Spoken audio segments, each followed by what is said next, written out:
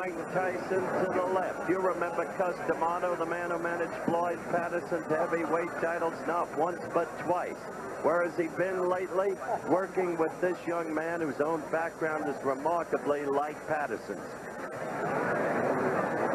Cus now lives in the quiet of the Catskills in upstate New York, an old soldier of the boxing wars who had faded away. But recently, he's found a new reason to get excited in the person of a 17-year-old heavyweight named Mike Tyson. Like Floyd Patterson, Mike Tyson grew up in the slums of Brooklyn, in his case here on Amboy Street in Brownsville. And like Patterson, he had a troubled boyhood. Arrested at the age of 10, by the age of 13, he was in his 4th reform school.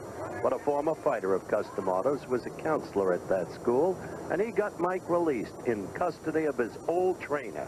Got him released for one last chance to save a kid. I feel that all boys growing up in the environment that he did would require help, patience, and perhaps understanding, because I tried to make him feel, and I hope I did, that I understand this kind of life. I grew up in a tough neighborhood myself. 4 have already fought. From the beginning, even at age 13, Mike was determined to make his mark as a boxer. And in the gym near Cus's house, he showed a strength and determination remarkable for one so young. Won the National Junior Championships at 14 and at 15, stopping all his opponents by knockout. And this year, Mike won the National Golden Gloves, registering 4 KOs on the way. They seem an odd couple as they spend endless hours studying old fights. The professor preparing his student on the skills necessary for survival in a dangerous sport. When Mike's mother died last year, Cus became his legal guardian. The effect of their relationship has been tremendous. Cus has always been a loner in the shadowy world of boxing, but he has indeed struck a responsive chord in a young kid who appeared to be headed toward a wasted life. Mostly it just changed my life because he helped me to deal with people. I know how to deal with people now. Before, I couldn't talk to people. I always want to be alone, and now I learned how to deal with anyone. I could talk to anyone, even about their problems. And it's like a father and son relationship. You know, even though he is my manager and trainer, sometimes I forget that because of the way we are. I can say honestly, I have a very deep affection for him. I do. To me, he's my boy. He's with me. I often say to him, you know, I owe you a lot, and he doesn't know what I mean, but I'm going to tell him now what I mean. Because if he weren't here, I probably wouldn't be alive today. The fact that he is here and doing what he's doing, and doing as well as he's doing, and improving as he has, gives me the motivation and interest to stay alive. Because I believe that a person dies when they no longer wants to live. Nature is a lot brighter than people think.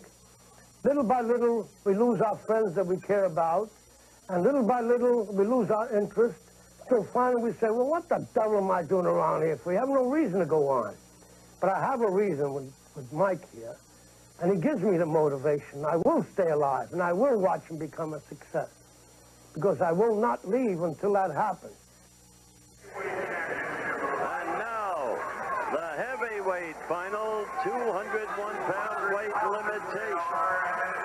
Mike Tyson, whom you've already met, against Henry Tillman. Quick further word about Tyson, just extraordinary punching power. The upper body strength evident as you merely look at him. The upper arms enormous.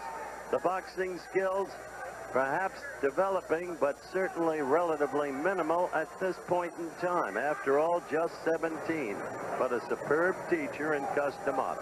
Henry Tillman, on the other hand, is an experienced fighter with a good left jab.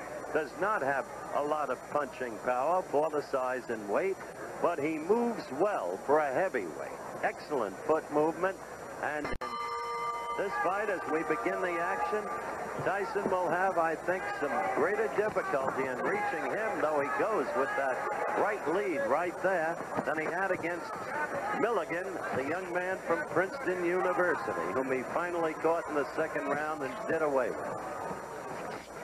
First round action, and you see Tillman quickly moving on his toes. See that?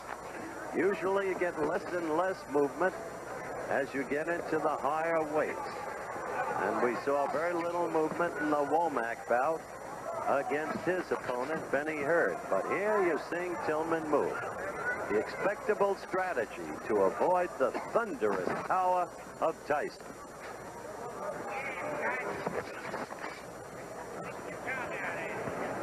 Third man in the ring in this bout is Jerry Dusenberry, another of the accomplished officials I've discussed.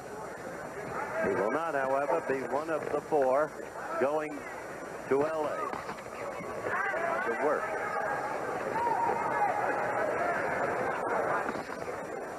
First round action.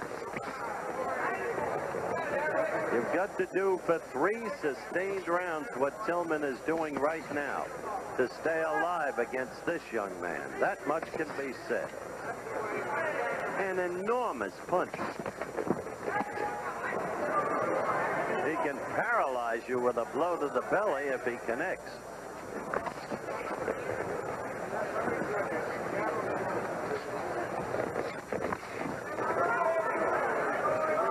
Tillman well aware of that power, seeking to score with the left jab and get out of there. Move, and keep scoring, as he did right there and right there.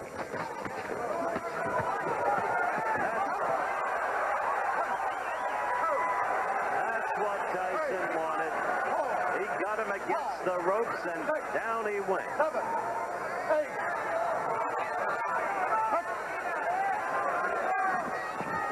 D'Amato says the young man will become the heavyweight champion of the world. Some laughed at him when he made that prediction about Floyd Patterson. As you've seen, the background awfully similar to Floyd. Different sections of the same borough, Brooklyn.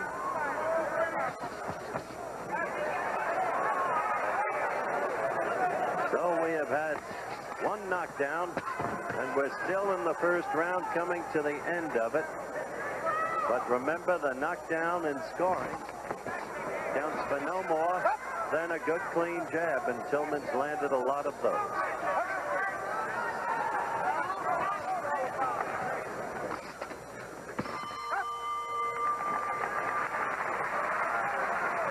We're going to stay. We'll go to Mike Tyson in his corner. Getting a quick bat on the left ear from his handler, Kevin Rooney. Let me make it clear, Cus D'Amato does not work the corner. Cus is in his mid-70s now, and you heard the magnificent thing he said about Mike Tyson. He said, this young man motivates the continuance of my life. He's what I live for now. And you look at the replay, the right got in and then another right, and Tillman started to buckle, and the third right was what put him down between the bottom and middle strand of the strands of rope.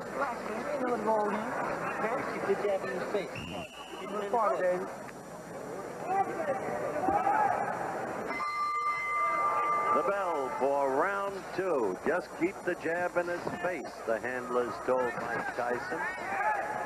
Tillman quickly again on his toes, moving, usually to the left. When you see a big man move, inevitably you think back to the heavyweight like no other ever in history in terms of foot speed, and for that matter, hand speed. The name, Muhammad Ali.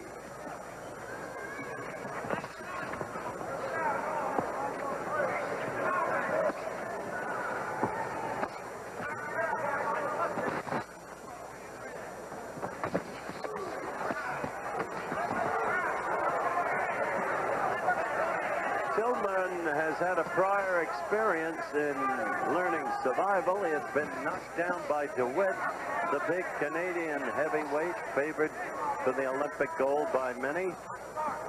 He was knocked down, as I said, by DeWitt, but then came back.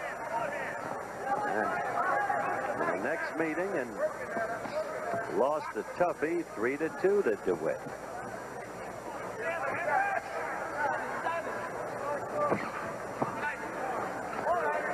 If you watch closely, Tillman is fighting very cleverly in this round thus far and effectively.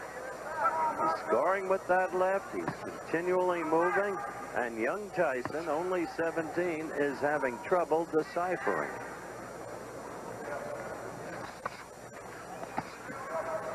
Well, Tillman right there.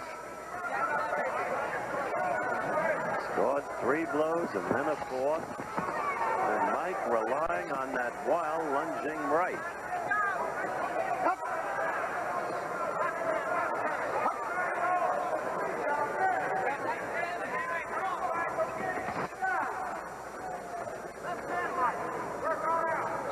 Inside the final minute of the round. Tyson desperately trying to get to Tillman, having floored him once in the first round. His aim for the referee to stop the contest. But he's got to score to do it. He's got to knock the opponent down to a point where he can't get up. He must rely on the knockout because Tillman is building up points very clearly in this round. Points by a huge margin, at least in my opinion.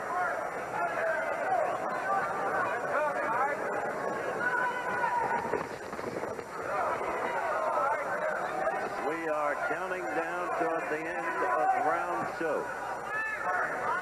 Tillman has fought a very intelligent round, knowing the opponent's strengths and his vulnerabilities.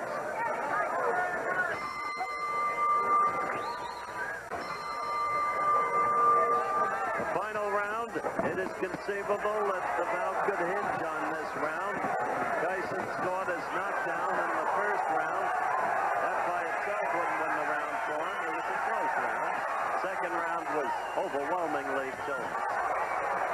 So, in the corner, they told Tyson, get him into a corner, get him against the ropes. You've got to have a big round. You've got to pour it on him. Easier said than done when you're against a more experienced fighter with much better foot movement. Still, there is that stunning power of young Tyson. But as I have mentioned several times, you go into a tournament like this, you must go in as a boxer. You can't just look for the knockout. There's Tillman flicking that left again.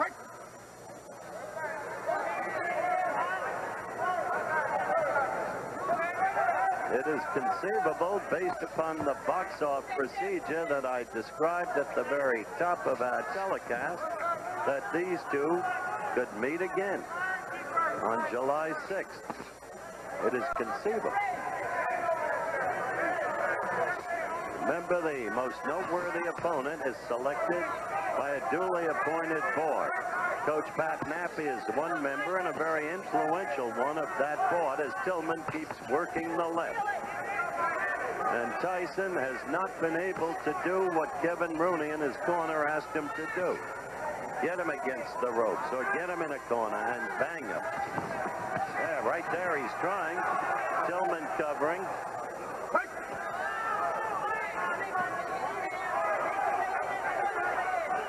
Tyson has very little time left. He scored there, indeed. The crowd always looking for the knockout.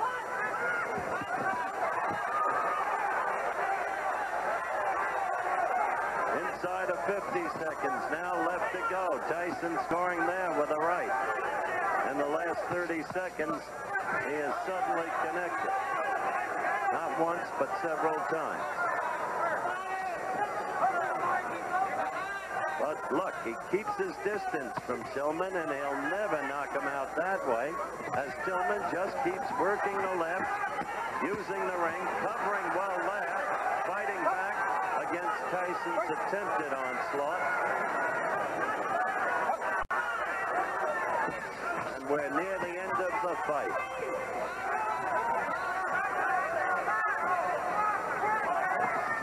So there will be no knockout by young Mike Tyson in this fight, though there was a first-round knockdown. The bell. And it should go to Tillman easily. In the meantime, don't forget, this coming Saturday from the famed Wingfoot Golf Club in Mamaroneck, New York, maybe the most prestigious golf title of them all, the U.S. Open. And Jack Nicklaus, I am told, has shot 64 and 69 in 2 practice rounds. Be with us. The decision. Of course, exactly what you had to expect. After a tough first round that might have been given to Tyson, Tillman was clearly superior in the next 2 rounds. It was an unanimous decision, and the scoring was close in each and every judge's card. But it was unanimously and properly for Tillman. I said they might meet again in the box off, so they might. Tyson continues to improve as a fighter.